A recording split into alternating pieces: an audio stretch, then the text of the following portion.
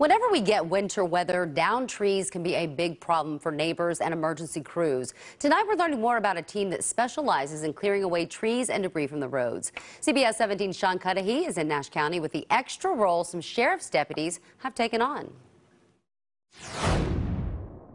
Certainly the wet and slick roads are a concern, but as we saw last weekend, it's also those downed trees that could create a major hazard. Here in Nash County, they have a team that is ready to deal with it. Nash County Deputy Tony Cameron checked through gear as rain began to fall outside at the start of what could be a tumultuous couple days for weather. Cameron is one of 8 members of the Nash County Sheriff's Office that's part of what they call a cut team. The word is no acronym.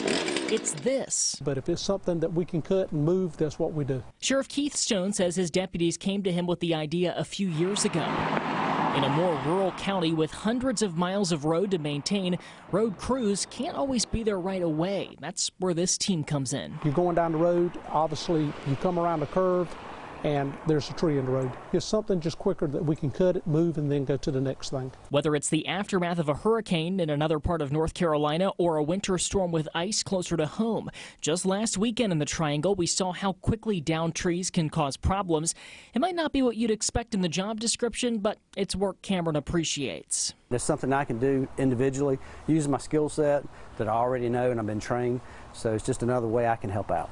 And the Sheriff's Office says it will have that team of 8 ready to go this weekend in case they do need to respond. In Nash County, Sean Cudahy, CBS 17 News.